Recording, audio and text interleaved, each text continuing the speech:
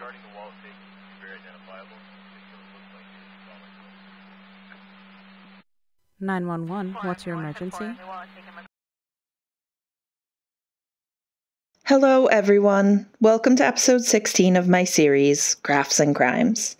My name is Kelly of Miss Kelly's Gifts. Every week, I post a new video of myself crafting while talking about a different true crime case. This week, I will be discussing the case of serial killer Israel Keyes.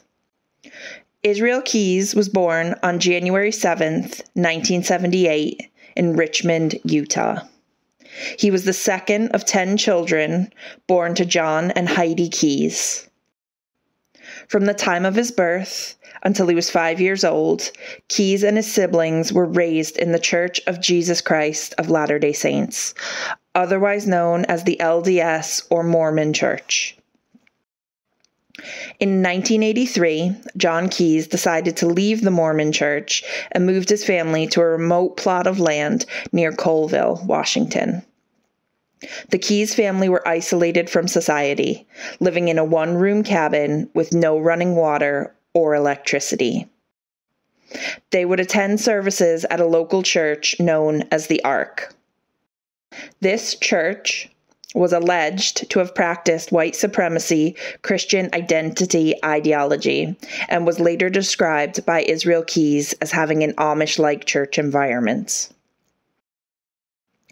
On a random side note, while living in this remote area and attending these church services at the Ark, the Keyes family would go on to befriend a neighboring family whose patriarch, Chevy Keogh, would go on to become a convicted triple murderer.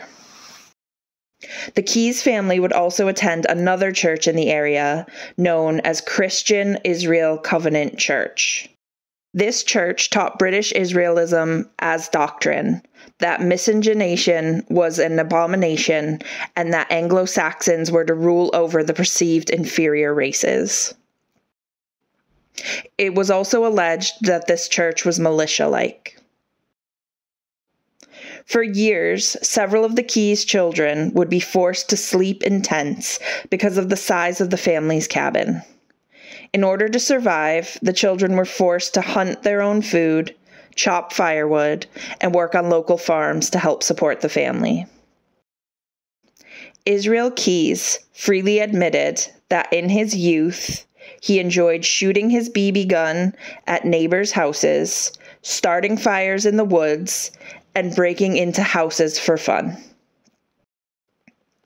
14-year-old Israel Keyes, who stood at 6'2", was known to sell stolen guns to local adults after breaking into houses. As a hobby, he would hunt, quote, anything with a heartbeat, and brag to his peers at church about skinning a deer alive. This led to him being ostracized and actively avoided by the other youths who attended the Christian Israel Covenant Church. One girl that attended the church later said of Israel Keyes that his presence made her skin crawl. It was also around this time that he allegedly had an epiphany that he wasn't like his peers who kept running from him. Keyes began to keep his increasing antisocial behavior to himself while withdrawing socially due to being ostracized. During his teenage years, Israel Keyes became a skilled carpenter, building his first cabin at 16 years old. He began working for a contractor in Colville from 1995 till 1997. He began keeping a diary at this time. It was filled with scripture and documentation of his daily sins, such as lusting after his girlfriend. In the late 1990s, the Keyes were once again on the move, this time to Smyrna, Maine.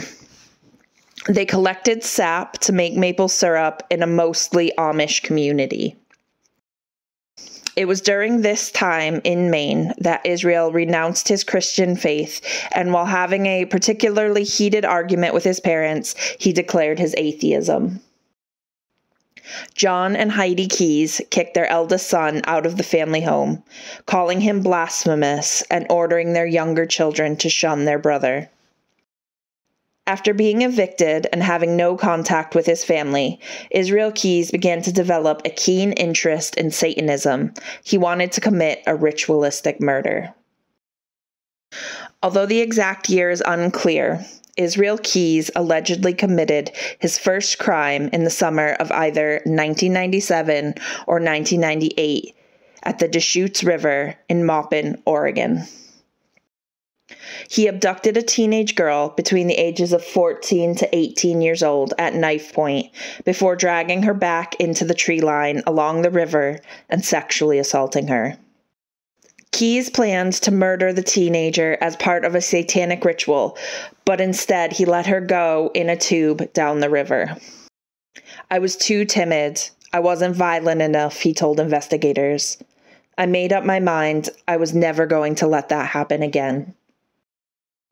On July 9th, 1998, Israel Keyes relocated to New York, where he enlisted in the Army. He passed a rigorous month-long preliminary course for Army Ranger training.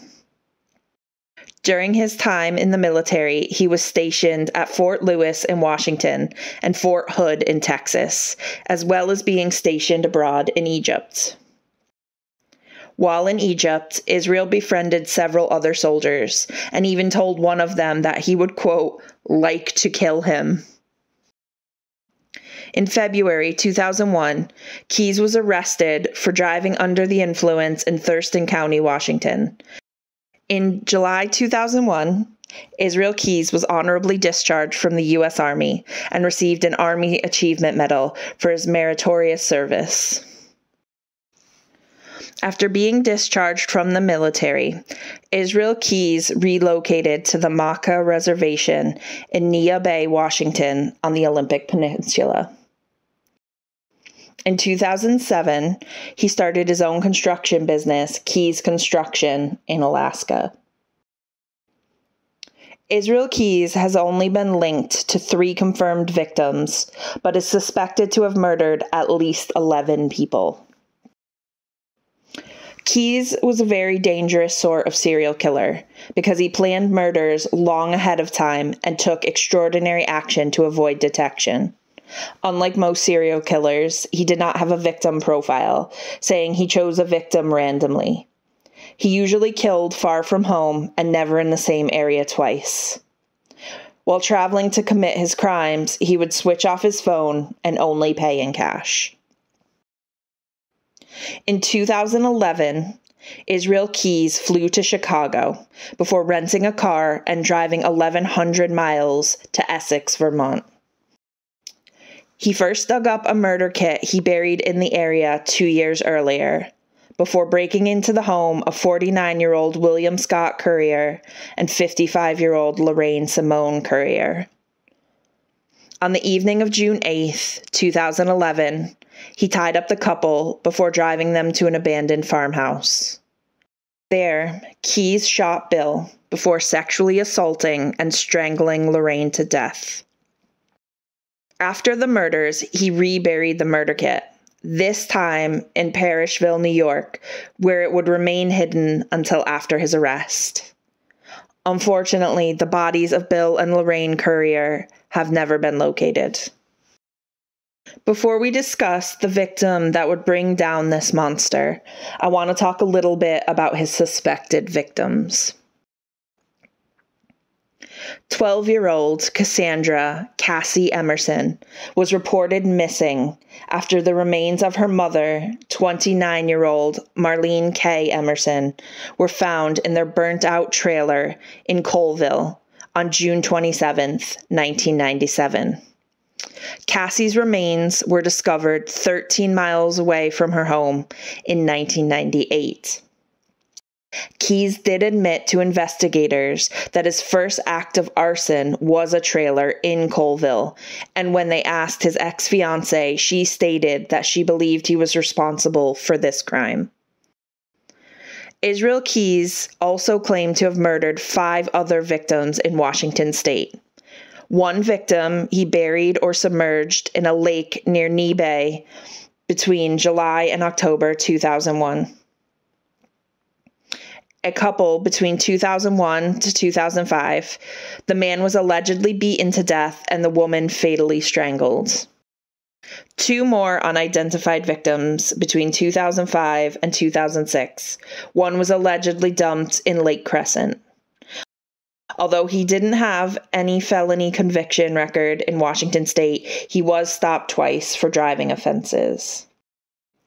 In 2012, authorities found one possible victim of Keyes, known only as the Lewis County Jane Doe.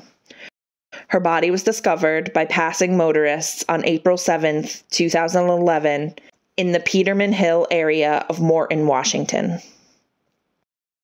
Israel Keyes is suspected of a series of murders in 2007 committed by the, quote, Boca Killer in Boca Raton, Florida. 52-year-old Randy Ann Malitz Gorenberg was abducted on March 23, 2007 from a parking lot at Boca Town Center Mall. Her body was found within an hour with 2 fatal bullet wounds. An unidentified woman and her 2-year-old son were abducted from the same parking lot and forced at gunpoint to withdraw money from an ATM before being released. Although the abductor wore a ski mask and sunglasses, the woman was able to see the man's face, and her description generally matched Keyes. 47-year-old Nancy Bacchio and her 7-year-old Joey Bacchio Hauser were found fatally shot in their car in the Boca Town Center Mall on December 12, 2007. Authorities found searches on Keyes' computer related to the missing person case of 48-year-old Deborah Feldman, a missing sex worker from Hackensack, New Jersey. She was last seen in her apartment on April 8, 2009, and unfortunately, her remains have never been located, but it is suspected that she may be buried near Tupper Lake, New York. When Israel Keyes was shown her photograph, he allegedly hesitated before responding that he, quote, didn't want to talk about her yet. Madison Geraldine Scott was last seen in the early morning hours of May 28, 2011, in Hogsback Lake near Vanderhoff, British Columbia, after attending a party at a campsite.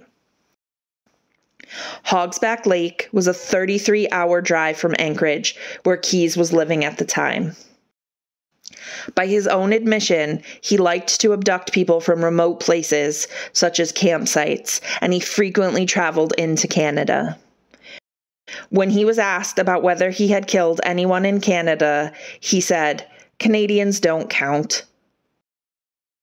58-year-old James Lamar Tidwell Jr. disappeared from Mount Enterprise, Texas, on February 12, 2012. He was last seen at 5:30 a.m. after finishing a night shift. On February 16, 2012, Keyes admitted to robbing a bank in Azle, Texas. During the robbery, he was wearing a hard hat that matched Tidwell's and a wig with dark hair that also matched the missing man.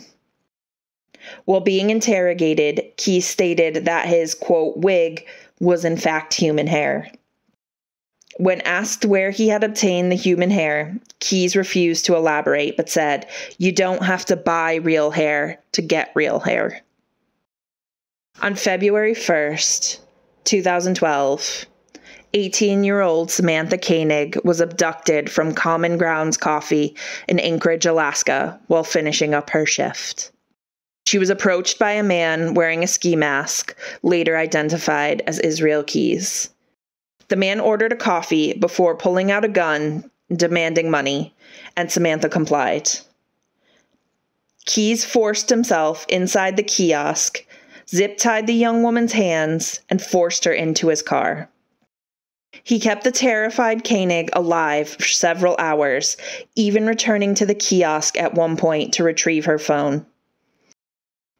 He lied to the girl and told her this was a kidnap for ransom, and if she did as she was told, he would release her. Keyes took Samantha to his property, where he put her in his shed and turned up the radio so no one could hear her scream, while he went to her boyfriend's house to steal her debit card from his truck. While stealing the debit card, Keyes was confronted by Samantha's boyfriend, who was already on edge after discovering that Koenig was not at work when he arrived to pick her up. After returning to his property, Israel Keyes then proceeded to sexually assault Samantha before strangling her to death. Leaving the young woman's body in his shed, Keyes then prepared to leave on a pre-planned cruise with his daughter.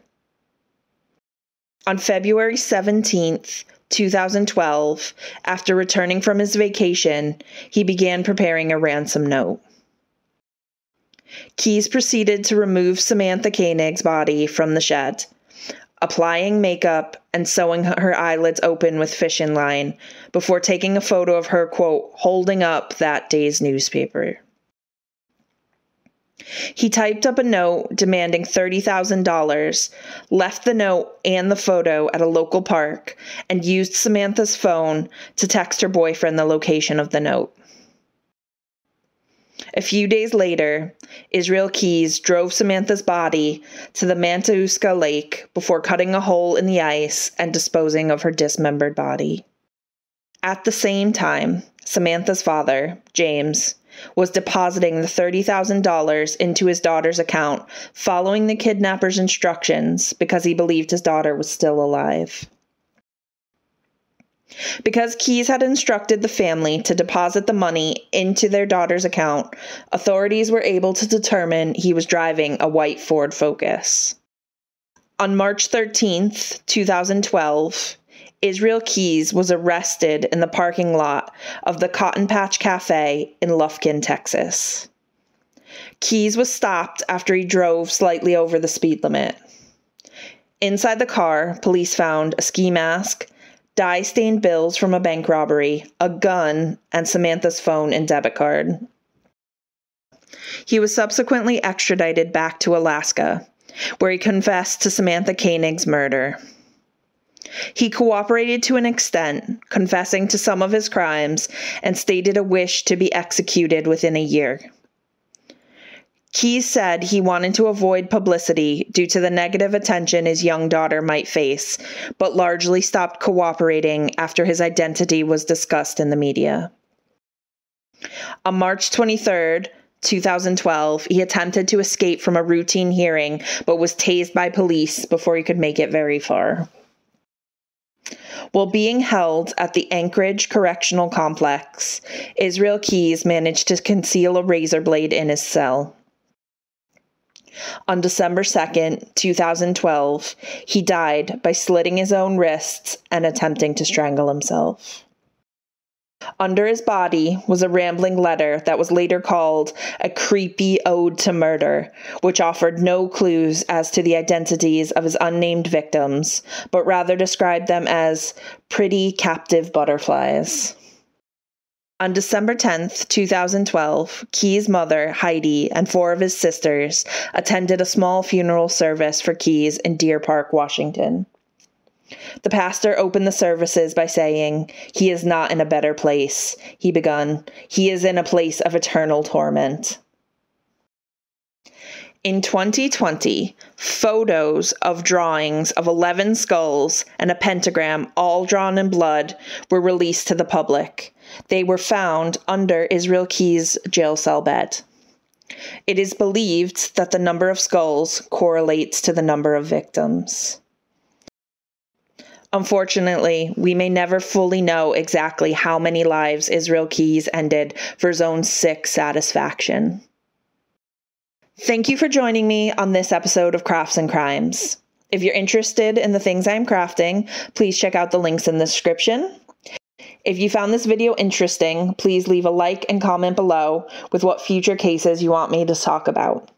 Don't forget to subscribe with notifications on so you don't miss out on any of my future uploads. I'll see you all next time.